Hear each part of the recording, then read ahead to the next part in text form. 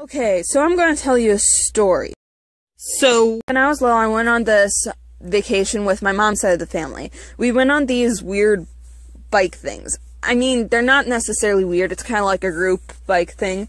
There's a bench seat in the front, a bench seat in the back, pedals on the ground, a golf cart like canopy above us, and a steering wheel.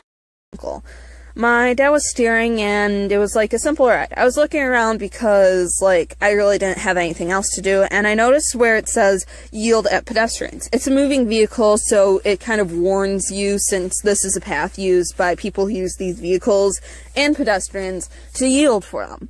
I only could read simple sentences such as the doll has a ball, and I want to impress everyone with my mad reading skills. So I read it, and I replaced the word yield, since I really didn't know it, with yell, and start yelling at everyone passing by. My dad and my uncle look at each other and like, what in the world is she doing? And my dad asked me, so I say, I'm doing what the sign tells me. It told me to yell at pedestrians.